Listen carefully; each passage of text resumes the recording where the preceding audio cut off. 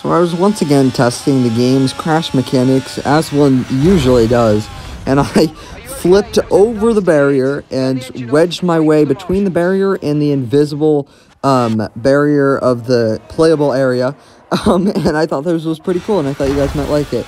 So you can see here, I went over the barrier and slotted in between the tire barrier, and it's kind of almost Guan Yu Zhou like. As you can see, we are almost fully on the other side of the barrier, and you can see that the barrier has moved to allow us to slot in here.